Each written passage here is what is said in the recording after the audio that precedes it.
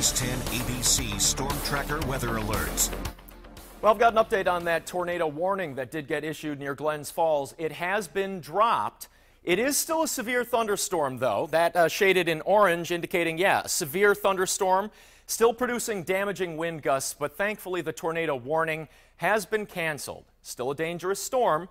We were seeing rotation indicated on the radar, and that's what prompted the tornado warning. But again, you can't ever tell just from rotation if it's actually creating a funnel cloud getting all the way down to the ground.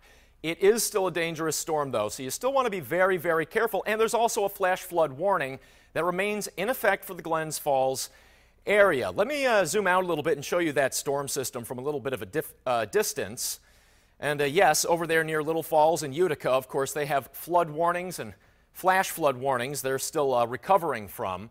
And that is still a major concern, not only for the Glens Falls area, but also for Rutland and central Vermont. That heavy rain that's hammering Glens Falls, also a lot of frequent lightning, that's all going to be headed off to the north and east into Rutland County. And again, while tornadoes get a lot of attention, and for good reason, flash floods actually kill more people on average. So still a very dangerous situation out there, but I did want to bring the good news to you as soon as possible. The tornado warning has been dropped.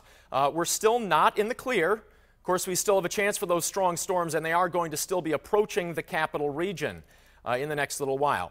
We're still, in fact, indicating there is a little bit of rotation in that storm, but again, we have not confirmed a tornado, and the tornado warning has been canceled. So there is some good news, but of course, if you're in the path of this storm, you still need to take it very seriously. It's tracking north and east very quickly. Let me show you some of the cities that are expected to be impacted by this storm in the next little while.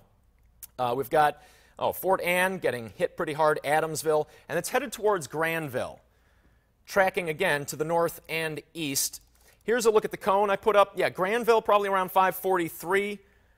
Then Truthville, Raceville, and towards Poultney a little bit later in the 5 o'clock hour, closer to the 6 o'clock hour. Of course, we will continue to track this storm very carefully over the next few minutes, and we'll cut in as needed. We'll have the full 6 o'clock news coming up for you in about half an hour, so be sure to tune in then. And again, if you're in the path of this storm or any of the strong storms out there, do please take them seriously and be careful. Thank you. This has been a News 10 ABC Storm Tracker weather alert.